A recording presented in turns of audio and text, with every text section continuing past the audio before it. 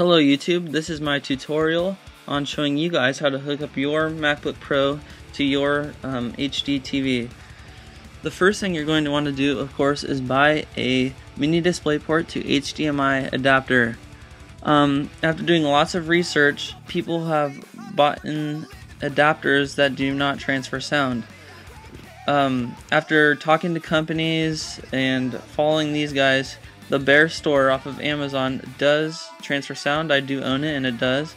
And I have seen reviews of other sellers that they in fact claim they transfer sound, but they do not. So this is the most affordable alternative to the adapters on Apple's page. This is only $4.32, and I believe I got it for $9 shipped to my house, which is very, very cheap. So here's what the cable looks like. There's your mini display and HDMI, your mini display side and your HDMI side. Very simple. Alright, let's go to step 1 of the tutorial. Step 1 is to plug your adapter mini display side into the mini display port on your MacBook Pro.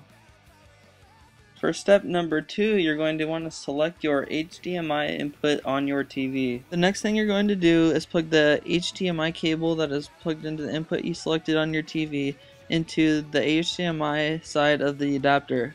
Your computer will then take a second and show up on the TV with a screensaver.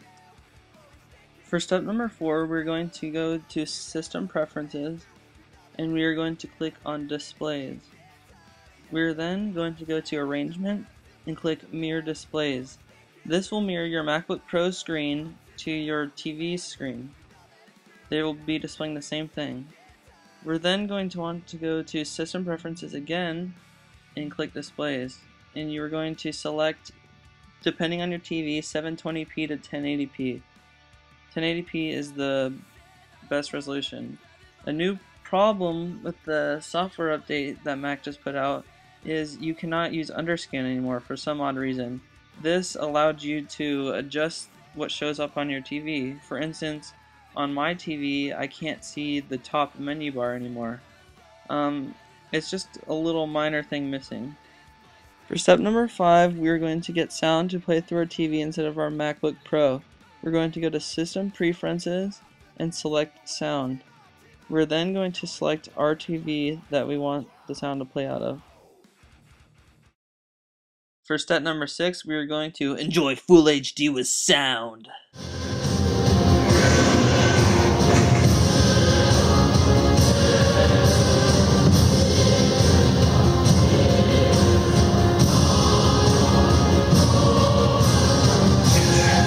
sent us a message that they can take whatever they want.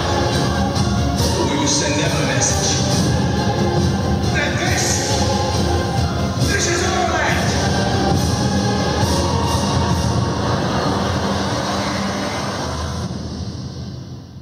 Team up! We know it's a